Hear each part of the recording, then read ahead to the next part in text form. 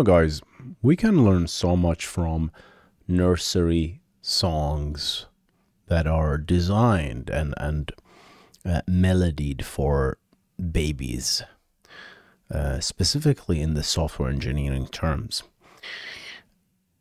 What I'm referring to is, as a new dad, I've been a dad for a year right now, and I've been exposed to this nursery songs word. One of the songs that caught my ears goes like following: 5 little monkeys jumping on the bed, and one fell down and bumped his head, and the mom calls the doctor, and the doctor said,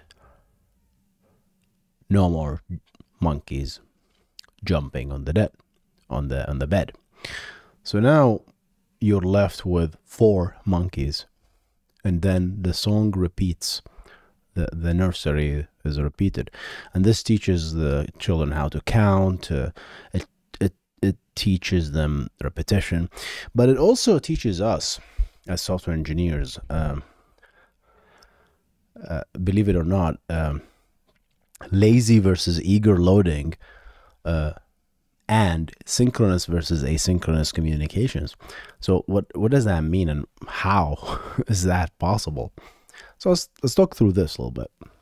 So when the first monkey fell off the bed, the mom became concerned of that monkey's health and well-being.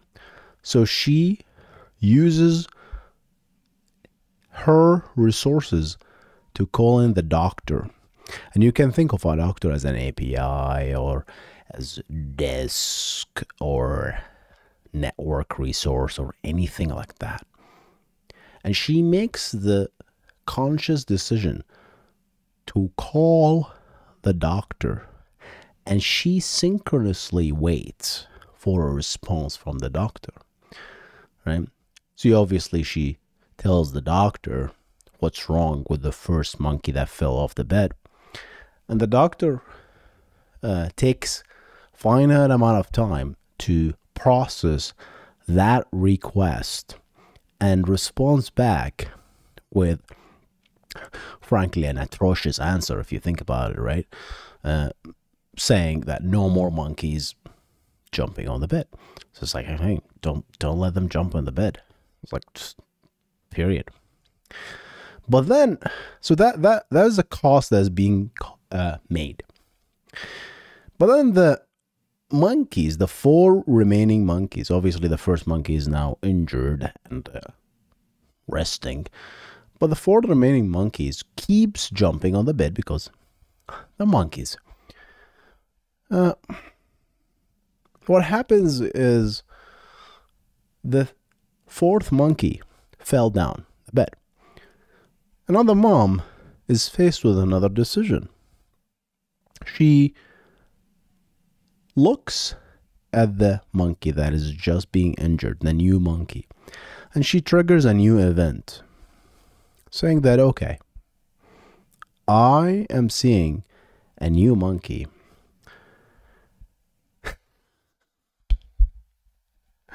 I tried to say this with a straight face, but I could not. All right, I'll try to continue. Right, I am seeing my new monkey injured, right? My new monkey is injured. So now a new event is triggered. And the mom does exactly the same thing because she is concerned. Yeah? You can argue that the mom could have waited, could have assessed the situation herself, could have applied some first aid, local resource remedies, if you will. But she did not. She decided to evict the cash, so to speak, and then call the doctor again.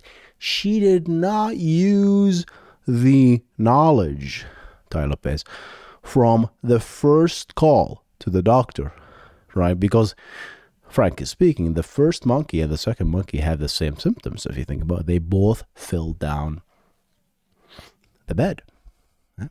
But the second monkey, right, has the same as identical monkeys. But the second monkey has the identical symptoms. They fell down.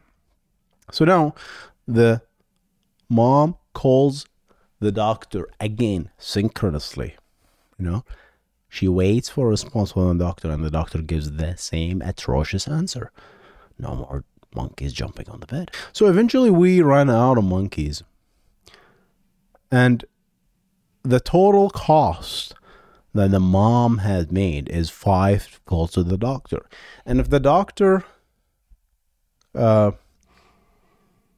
charges per call, she would have paid a lot of sum of money, if you think about it. As I learn about my symptoms of my monkeys, I'm going to call in the doctor, and I'm not using any cash per se. Right? So instead of learning first aid rules to the okay, let's treat this monkey and then cash this answer so that we don't have to do it every time. You can also argue that the mom could have waited for all the monkeys to fail and called the doctor once at the end. So let all the monkeys fail. But the problem is, this is a cost of latency. This is a cost of